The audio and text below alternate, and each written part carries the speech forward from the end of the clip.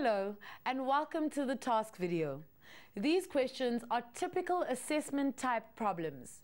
When you've done them, you can check your answers in the series guide called A Guide to Using Measurement, which can be found on our website www.mindset.co.za/learn. Question 1 reads as follows.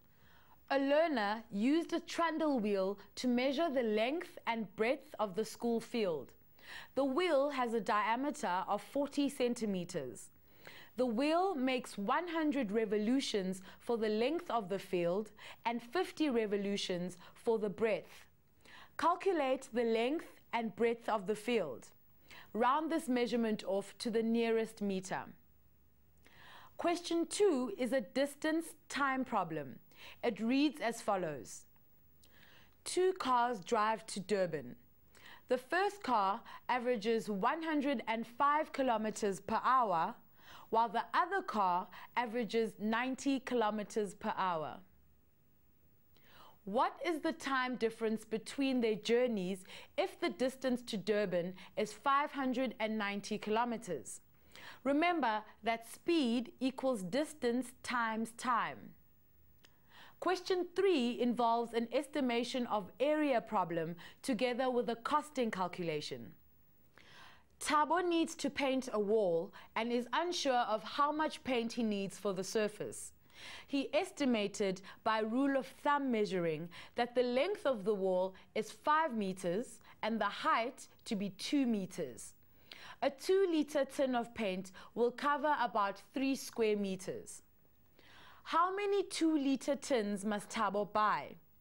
What is the cost of the paint if a 2-liter tin costs 54 Rand? Question 4 involves a temperature conversion. Koketso is going on holiday to Switzerland in December. She discovers that the average daytime temperature is 48 degrees Fahrenheit and the nights can get as cold as 15 degrees Fahrenheit. She is unsure of what type of clothing to pack and needs to convert these temperatures to degrees Celsius to be able to understand what the temperatures are like.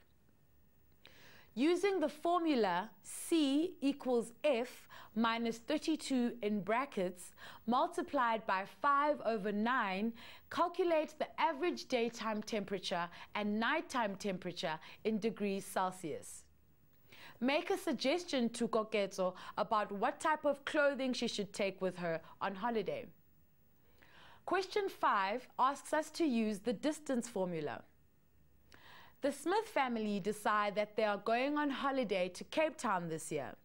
They wanted to work out how long the trip would take them as well as the cost for fuel. They found out that the trip was 1,400 kilometers to Cape Town and that fuel cost 12 Rand 18 per liter. Remember, distance equals speed times time. How long would the trip take if they averaged 105 kilometers per hour and stopped for 30 minutes every 2 hours that they travel? What would they pay in fuel costs if their vehicle averages 11,2 liters per 100 kilometers? Question 6 asks us to find a volume for a swimming pool.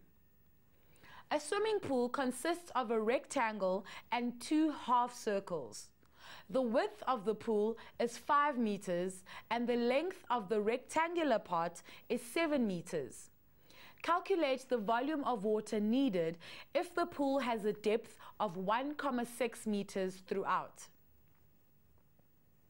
Question 7 asks to calculate a cost related to mass.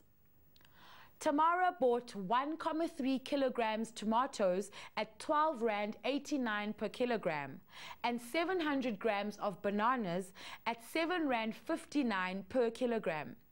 How much did she pay in total for these items? Question 8 asks us to calculate a body mass index and comment on the value.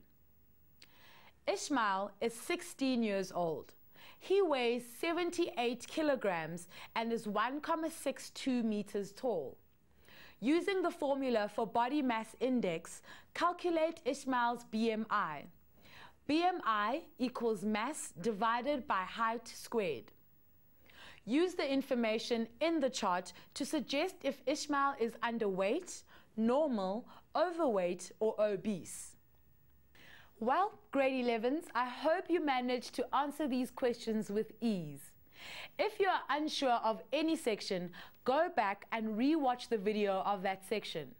To check your answers and to get tips about how to answer each question, please take a look at the series guide, A Guide to Using Measurement, which can be found at www.mindset.co.za/learn. Take care.